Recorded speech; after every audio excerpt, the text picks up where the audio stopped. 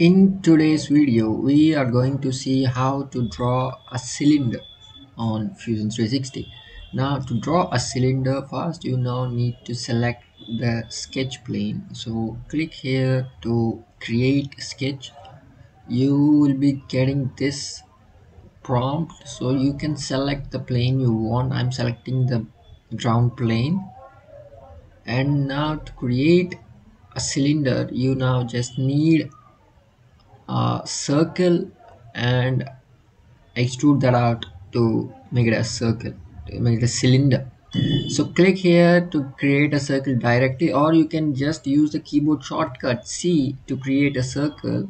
If not, you can go here and look for circle. You will see plenty of options to draw a circle.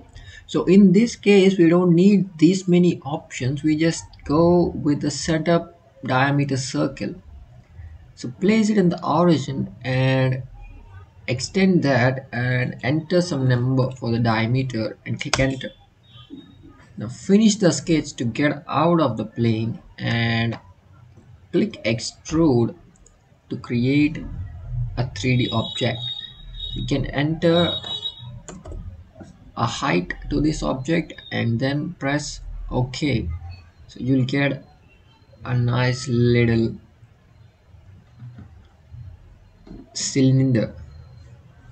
And thank you for watching. Subscribe for more videos on Fusion 360.